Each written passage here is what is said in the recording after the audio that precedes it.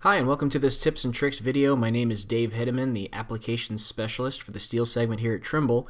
And today I want to introduce you to the basics of the template editor.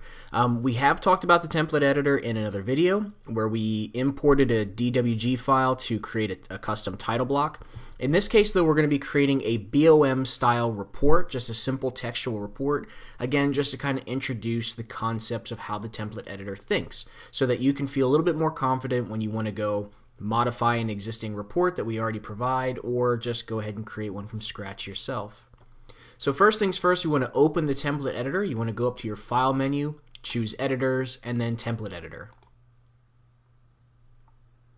Now when I want to create a new template or a new report, you'll go to your File menu and choose New.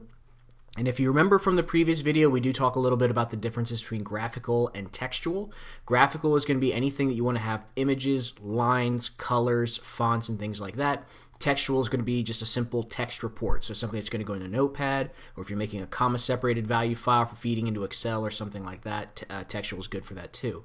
For simplicity's sake, we're just going to do textual today, so I'm going to go ahead and say OK, and here is my basic workspace. Now, if you again recall from the other video, you should probably go back and watch.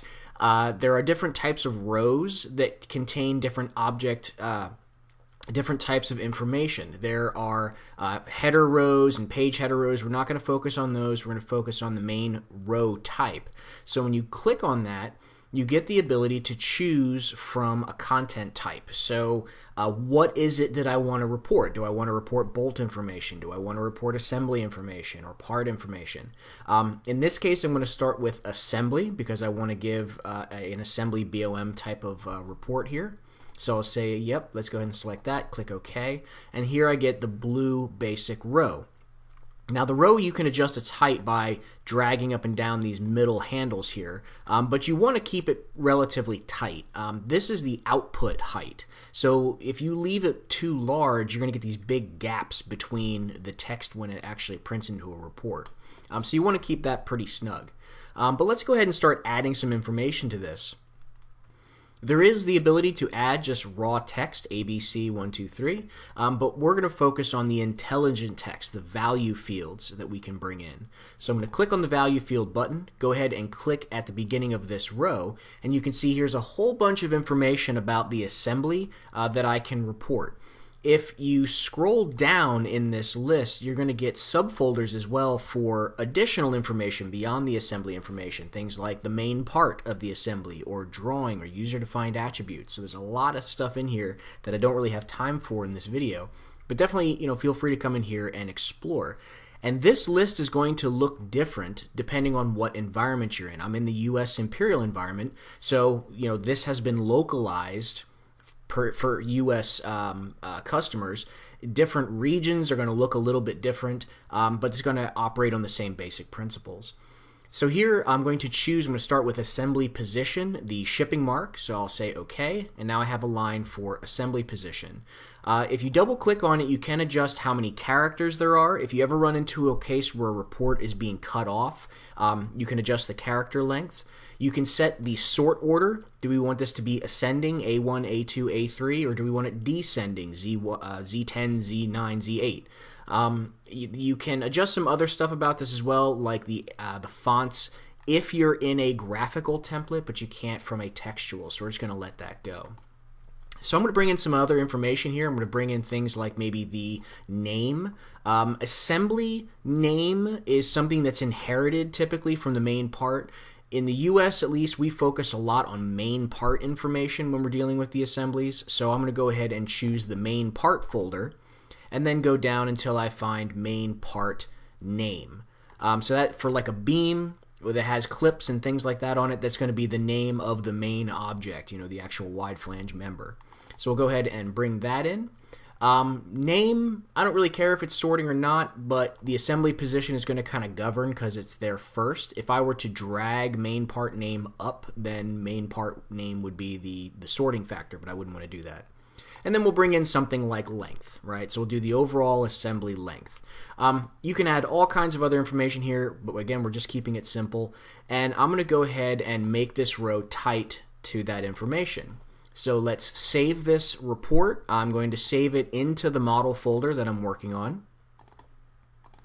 And I'm just going to save this as a sample VOM report.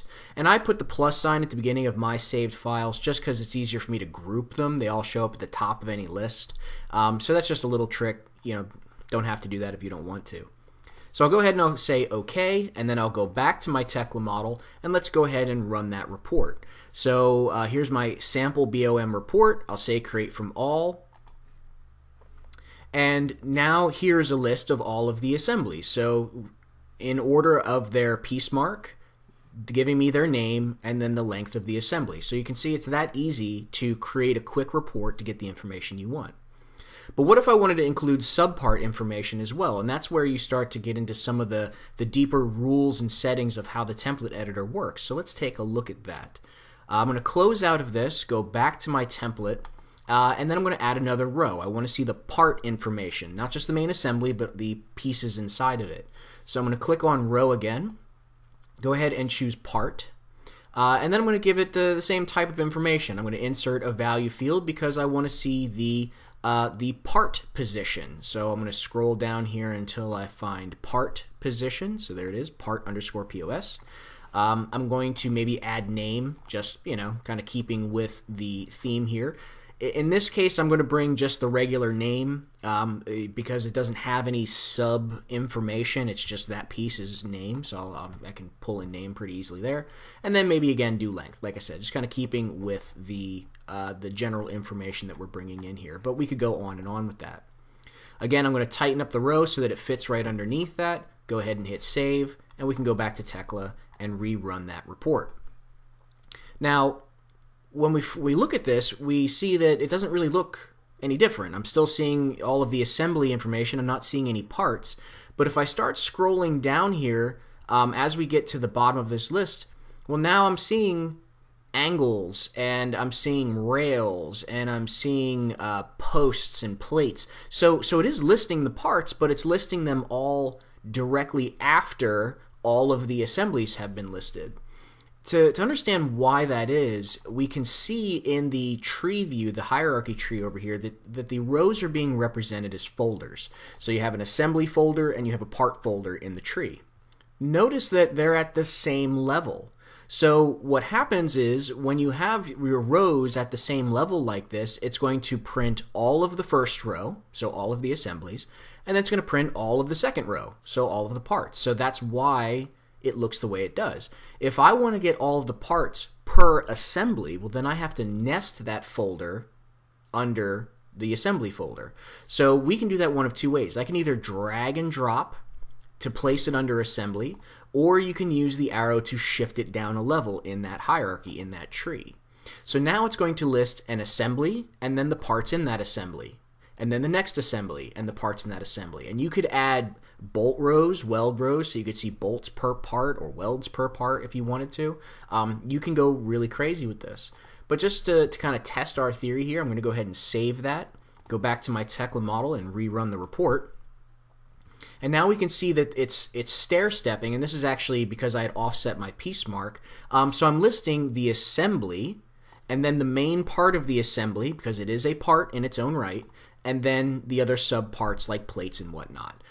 So here's an example of a beam, where the B3 beam is 15 foot 7 3/4 long. The main part is still a part, so it's being listed again, and then all of the plates on it.